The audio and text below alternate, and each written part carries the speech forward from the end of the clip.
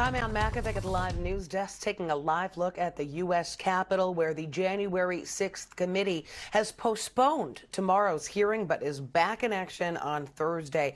And I just spoke about it with South Bay Congresswoman Zoe Lofgren, who is at the head of the inquiry.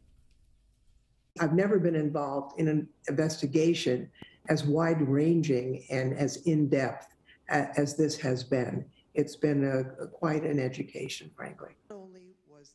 And Representative Lofgren has helped investigate plenty of presidential misconduct in her career, including Watergate and President Trump's impeachment. We also spoke with her about her 8 fellow committee members, including the only 2 Republicans. So there's been a unity here that you don't always see on congressional committees. We're not sniping at each other.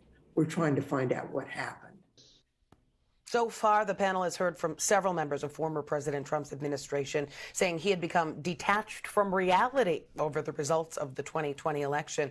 The committee also alleges Trump's campaign raised $250 million in donations off of the falsehoods.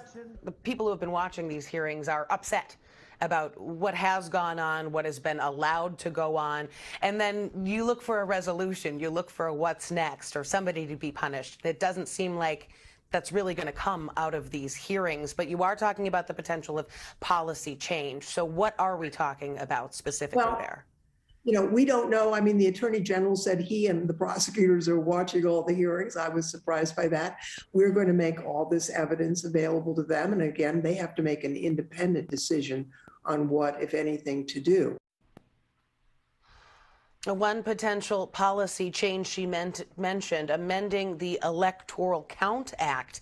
You can find out more and watch my full interview with Representative Lofgren on CBS News Bay Area and our website, KPIX.com.